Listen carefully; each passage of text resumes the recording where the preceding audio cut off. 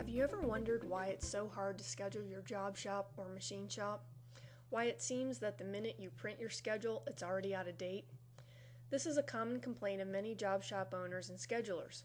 But by understanding the 9 challenges to scheduling, we can get insight into how we might improve the situation. Hi, I'm Dr. Lisa Lang. I've worked with over 20 different job shops and machine shops. I've interacted with the over 1,500 National Tooling and Machining Association members, and I've worked with the author of The Goal, Dr. Eliyahu Goldratt, who's the father of theory of constraints. And from my experience, the challenges of scheduling a job shop can be summarized into 9 specific challenges. Today, we're going to talk about challenge number 1. Challenge number 1 is that clients tend to change their mind.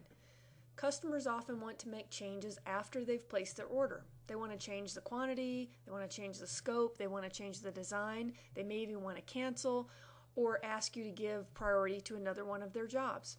In addition, customers often have emergency needs, and big or important customers always seem to pick the time when you're booked solid for 3 weeks to call and request that you slip their job in this week so that they can meet the commitment to their customer. So we end up breaking setups and we jump through hoops and we do what we need to do to keep the customer happy.